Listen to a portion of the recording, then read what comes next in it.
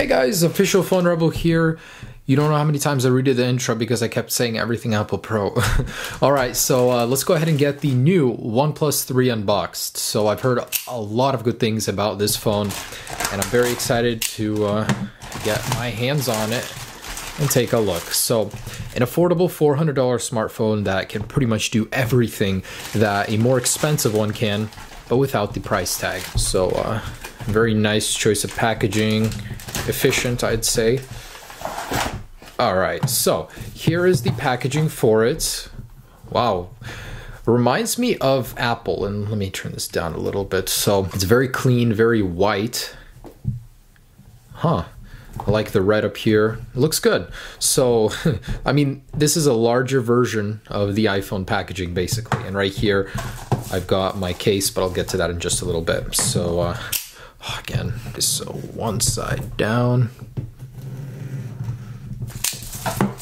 All right, so let's get this guy out of here. Oh man, I see they have the issue that Apple does too. It's very, very hard to get this thing down. All right, I like the matte feeling of the box. It looks really, really good. All right, and here is that phone. So, wow, this thing is very, very slim. That looks great. Wow. Wow, so this thing has dual SIM cards, a regular and a nano SIM. Very interesting. At least I think that's what that says. All right, so the camera does protrude, as does almost every single one on smartphones nowadays. It comes with a built-in screen protector. That's something I loved on the OnePlus X. Very, very good looking phone for sure. So I'm gonna pull that off and let's power it on. So I love hardware design. I love when manufacturers do unique things, and although this doesn't stray too far from the path, antenna bands on the back, speaker ports very similar to Apple's, and USB-C, the future right here. But hey, what's that? Take note, Apple, there is a headphone jack. But all right, looks very good. There is the boot up menu. So if you guys want to see a full comparison of this to the iPhone, I'll probably have one up tomorrow on my main channel. While that's booting up, let's take a look inside. So some sort of documents in here. Oh wow, very, very nice SIM tool. So we got a quick start guide and stickers.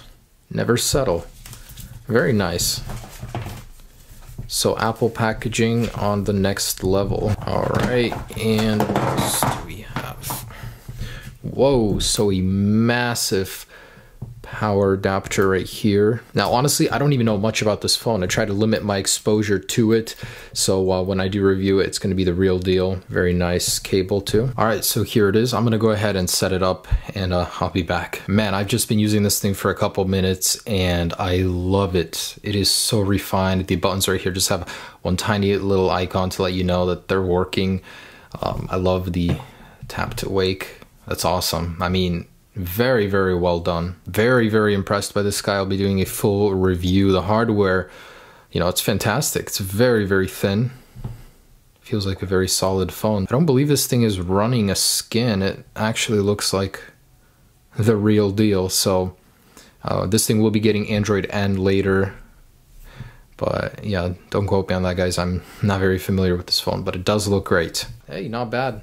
It's very, very slim, keeps the profile of the phone. For a phone that's $400, I'm very surprised by the materials and just the overall product. I'm very good first impressions. Then again, I haven't used it, but yeah, we'll have to see. All right, thanks so much for watching, guys. Stay tuned for the review coming on my main channel. Peace.